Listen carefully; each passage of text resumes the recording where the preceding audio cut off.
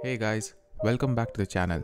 Today I'm actually revisiting my first video where I showed how to create mesh for Quixel Bridge Atlas in Blender. The only problem with that method is that you need to create the mesh in Blender and then import it back into Unreal Engine for whatever you want to use. There's a simpler way to go about doing that. You can actually create the mesh within Unreal Engine, and I realized this recently, but they have got really useful modeling tools to do such simple stuff. And today I'm going to quickly run you through that, and hopefully it's going to be helpful for whoever is still using Unreal Engine 4.27. So let's get started. Before anything, just go into Edit and into Plugins and simply look for Modeling. That's Modeling Tools Editor mode. It's in beta, so don't worry if it gives you a warning message. Just say yes to that and restart the engine. Once you're back, Unreal Engine is going to compile a whole lot of shaders, but you don't need to wait for that. What I'm going to do is create a new level just like that and bring in a plane. We are not players here, we are creators, and we don't need player start, so I can delete that. Rotate the plane forward so that it's easier to work with.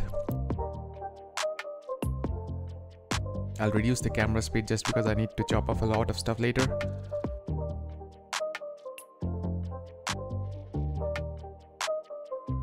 So that's the plane we have, and that's Quixel Bridge. So as you know, atlases are basically textures laid out on a simple plane. I already downloaded that, so I'm going to go and export it into my Unreal Engine project, which is currently open. And I'm choosing the one with the least cutting to do because I'm a bit lazy here. You can go ahead and do more grunt work if you like. Once it's in there, you can directly drag and drop the material on the plane and it's gonna become like that. So in order to improve that, let's just rotate the plane 90 degrees, and now when you save it later, hopefully the mesh should get saved like that. But now, in order to chop it and actually make a mesh out of it, here is what we need to do. With that selected, here on top of modes, go into modeling, and in there you need to go into transform, I guess. Go to select, and it's going to, oh yes, before that, do not forget to remesh it.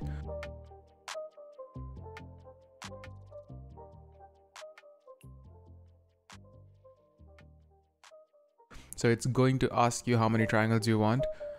You want to keep it short, probably 2000 works good enough. So keep that, accept that, and that's good. Now you can go to transform and select reduce brush size as you like, just so that you can select stuff you want to remove. Bigger isn't better here, just so you know. So just like that. Select stuff.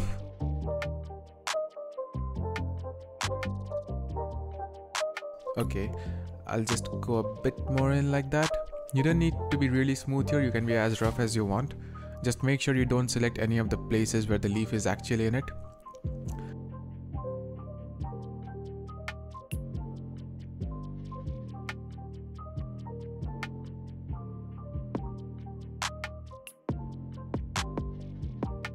So if by chance, let's say you do that, right? Then just hold shift and click and it should get rid of the selection. Just a quick tip there.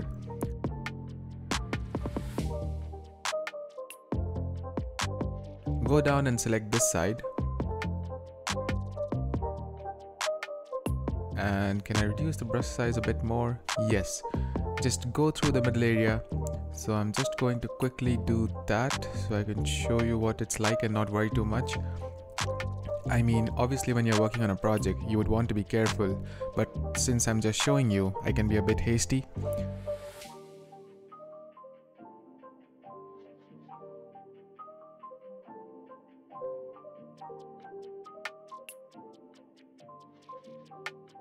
So once you've done that, interestingly, there are mesh edit options here, and you can just delete triangles like so. And also, now you can increase your brush size and select all of those lovely triangles and simply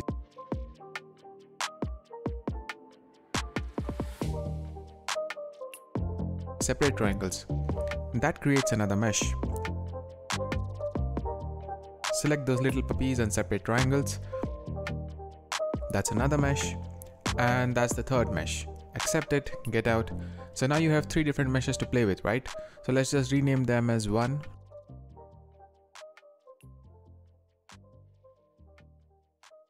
Let's just rename that as 2.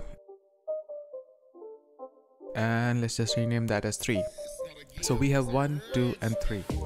Now to make them more interesting, because they're just like flat planes now, click on one of them because we need to add in more variation. While still in that, go to deform and select displace. And it's going to displace using Perlin noise, so just whoops. Actually something like 1 works wonders. You can do 1.5 if you want more, or you can go crazy with it. It's up to you.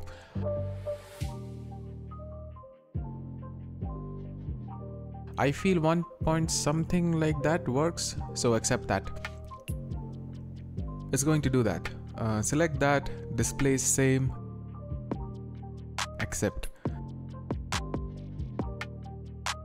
Select the last one, displace, accept.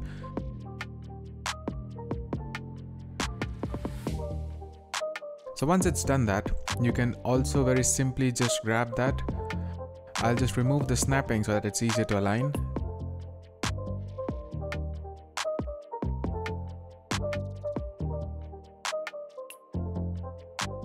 And maybe rotate like that a bit. And get it done. Something like that. Grab that.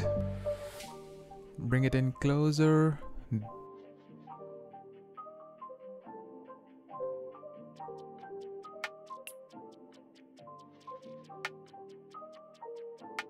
Rotate it down maybe. Something like that. Bring it down like so. And maybe just take it a bit back. Cool. Looks like a plant. Yep. So now what you do is select all 3 of them using Control. Right click, merge actors. And basically it says replace source actors, so it will just replace them. Merge actor. It says where you want to save them, wherever you want. Call it fern plant mesh, for example. Just save that. It's going to merge. Shouldn't take too long. I think for me it's compiling shaders, that's why it's taking ages.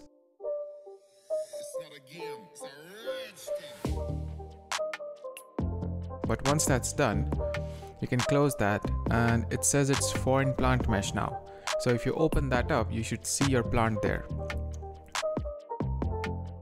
And now, if you delete that, and let's say I go out a bit and I want to populate this region with my plants.